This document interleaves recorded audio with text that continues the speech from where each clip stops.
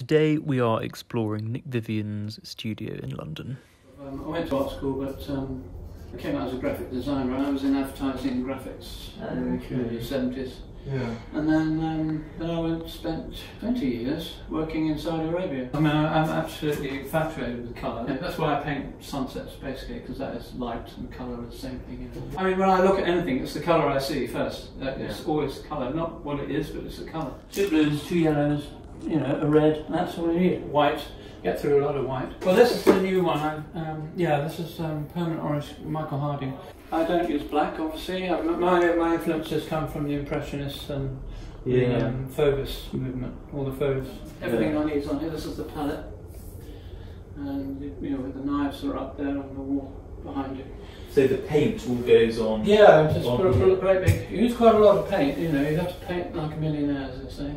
You know, just not worry about it. I mean, some of the paints, you know, £40 a tube, you know.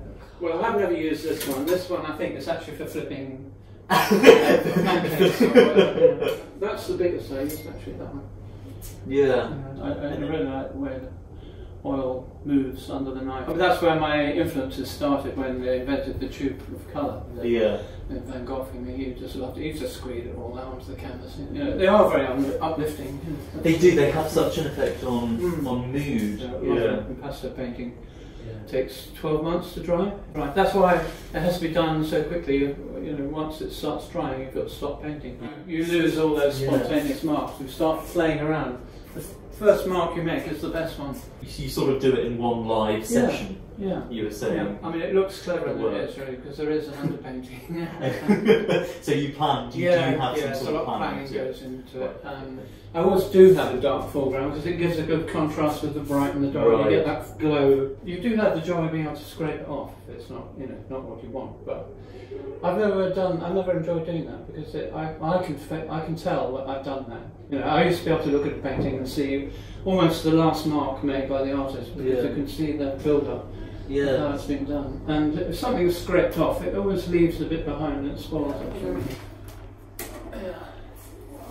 So I'll probably got a canvas ready for that. I stretch all my canvases.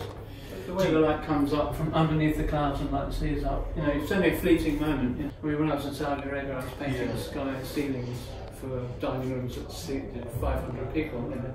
Were you? So massive. I mean, I had a whole team of 12 artists to do the sky scene. You've been, you know, a master of skies. Well, sky painting, I've been doing a lot and seen a lot of skies out there. Thank you, Nick, for allowing us into your studio space today. We have thoroughly enjoyed discussing your work.